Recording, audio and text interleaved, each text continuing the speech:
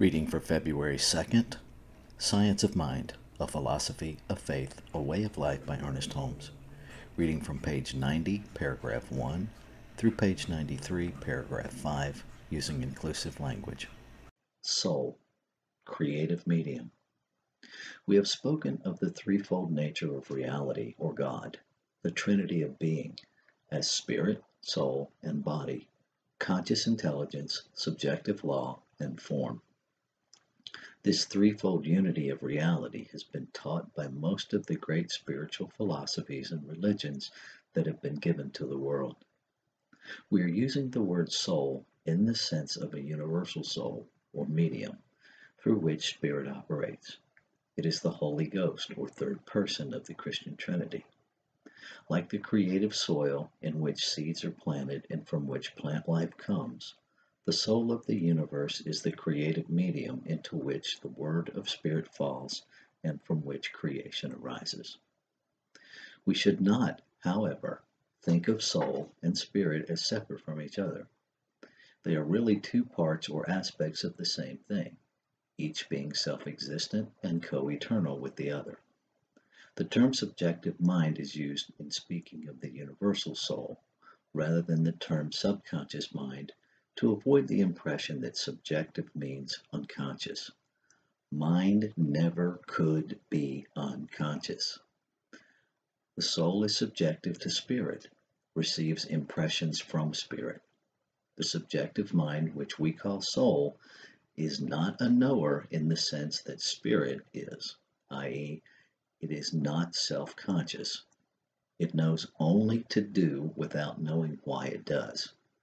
It is a doer or executor of the will of the spirit and has no choice of its own. It is the business of soul to reflect the images that spirit casts into it.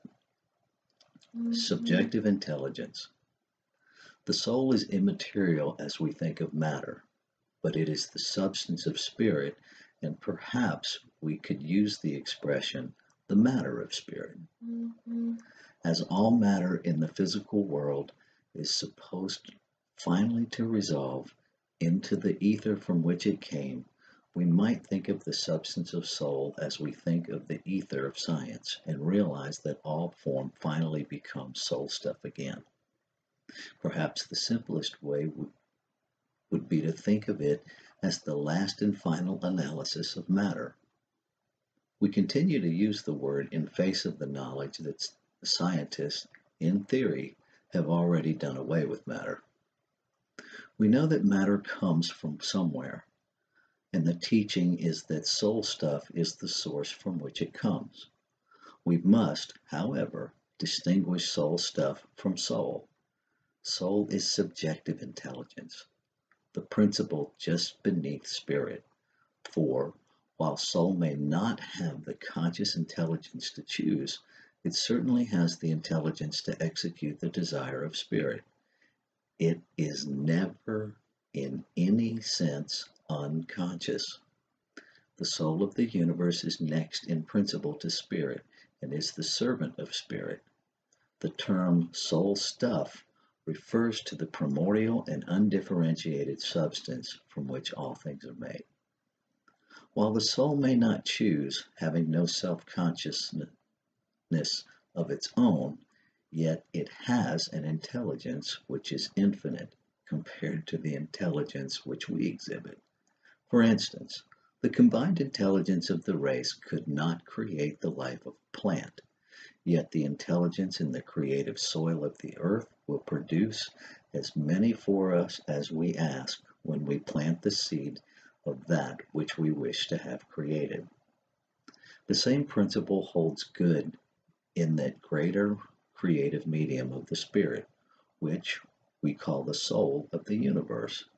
It has the intelligence and power to produce, but no choice as to what it is to produce. Having no conscious mind of its own, it receives all ideas given it and tends to create a form around it. If it could choose, it could reject. And this is as impossible as for the soil to say, you must plant spinach this year, you must not plant spinach this year, you must plant cauliflower. We can imagine what consternation would prevail throughout the world if just once the soil failed to function according to the law of its nature. We need not be disturbed by such a fear. It is bound to accept and to act. It does not argue, but at once begins to create a likeness of the pattern given it. If we say petunias, right back to us it says petunias, and begins immediately the business of producing them. Being a neutral creative medium which knows neither good nor bad, it is conscious only of its own ability to do. This is why some of the earlier philosophies referred to the universal soul or creative medium as a blind force not knowing, only doing. This we know to be true of the nature of all law. We are not discussing the nature of spirit. We are talking about law. Law. It must be apparent by now that the creative medium of spirit is the great mental law of the universe. It is the law, obeying the will of the spirit. It is the universal law of mind. All law is mind in action. Soul is the medium through which all law and all power operate. Being subjective, it cannot analyze, dissect, or deny. Because of its nature, it must always accept. The karmic law, which means the law of cause and effect, works through the medium of the universal soul, which is the creative principle of nature and the law of spirit. Let us bear in mind that neither spirit nor soul of the universe were ever created. Each is eternal. Because this impartial, impersonal soul is the medium through which spirit works, and because it is a blind force, not knowing, only doing, it was called by the ancients Maya, from which arose the teachings of the illusions of the mind, the mirror of the mind. What is termed subjective mind, as the average person comprehends it, has no existence. In reality, there is no such thing as your subjective mind and my subjective mind. If our subjective minds were isolated, things of themselves, we would be so completely separated that there would be no means by which we could communicate with each other. The next great bridge that psychology must cross is a recognition that what is called your subjective mind and my subjective mind is merely the place where universal subjectivity, the creative medium itself, reacts to our personal use of it.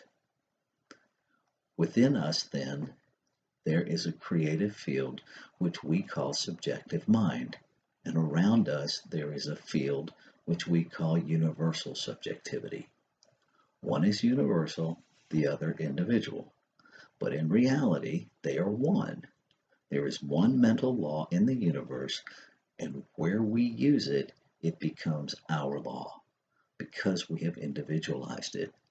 It is impossible to plumb the depths of the individual mind because it is not really individual, but individualized. Behind or within the individualized point is the universal, which has no limits. In this concept alone lies the possibility of an endless and eternal expansion. Everyone is universal on the subjective side of life, an individual only at the point of conscious perception.